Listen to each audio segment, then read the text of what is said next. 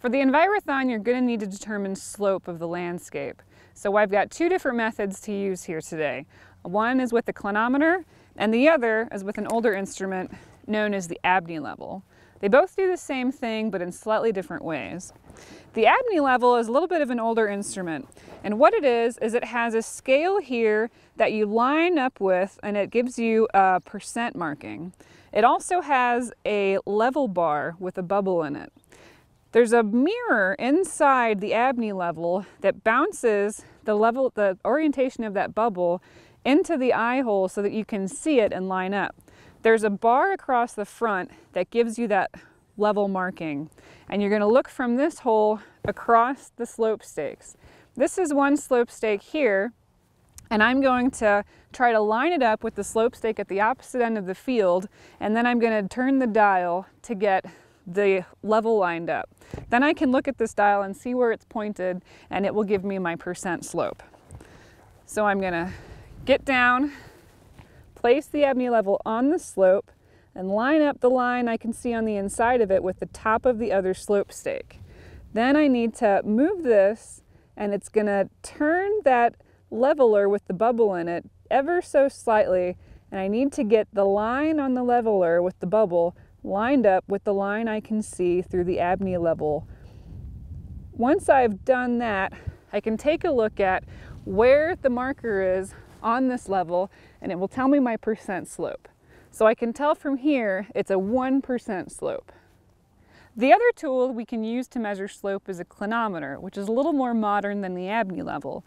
And instead of having a mirror with a level bar that's reflected it into the eye vision for you to line up with the level itself, this one has an internal dial. As I rotate the angle of the clinometer, it rotates this meter on the inside. So the trick with looking through the clinometer is I have to keep both eyes open, because with the Abney Level I could see through the tube to the other stake, but for this one I need to have one eye open to see the meter on the inside of the clinometer and the other eye open to make sure I'm lining it up correctly with the stake on the other side.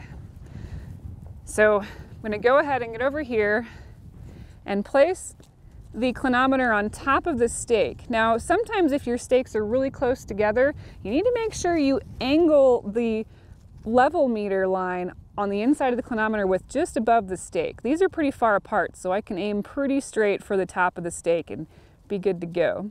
Now, there's 2 meters inside this clinometer, and one side reads percent and one side reads degrees, just like a protractor that you might use in geometry class. Now, it's important to make sure you're reading the correct scale. This one happens to be a 1% slope. If I'm confused as to which scale is the correct one, I can always turn the clinometer up all the way towards the sky, and at the bottom of the percent slope, there will be a percentage sign. You'll also notice the percent scale goes up in number very rapidly as opposed to the angle scale, which won't get to 100 degrees unless I was turning over backwards. It's really nice to have stakes to shoot your slope off of, but things happen. Sometimes they get knocked around by other wildlife or participants that are out on the site. If it's not the exact same height in both locations, you're going to need to adjust. And there's 2 ways to check that. One way is stand right up against the stake and mark a point on your body, walk down to the other side of the slope stakes, make sure the other stake is about the same height. If it's not the same height, you're going to need to slightly adjust which angle you're shooting at to make sure you're shooting at the correct elevation on the opposite stake. Another thing you can do to double check is shoot the slope both directions. I got 1% here, so if the stakes are at the same height, I should get 1% shooting back. It should just be positive in one direction and negative the other. If I got 1% here, but I got 5% when I shot from the other direction, I need to figure out what's going on. Are my stake heights slightly off, or am I, needing to work on my clinometer method a little bit better? Sometimes we don't have stakes laid out for the landscape that we're in to determine slope.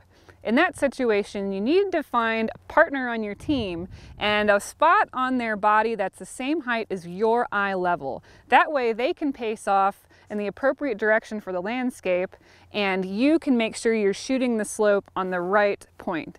So with Keith here, I can tell my eyes are about the same level as his chin, that area on his body. So when he goes up a hill, I can make sure that I'm shooting to something that's the same elevation above the ground as my eye level.